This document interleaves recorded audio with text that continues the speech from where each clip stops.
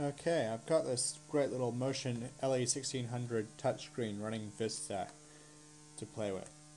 And before I start playing with it too much, just in case I break it, I want to create a method to restore it.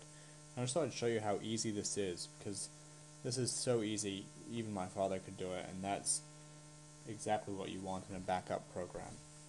So we click Start and then Backup.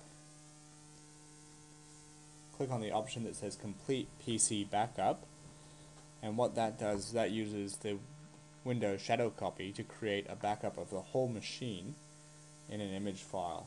And we just click on Create a Complete Backup Now.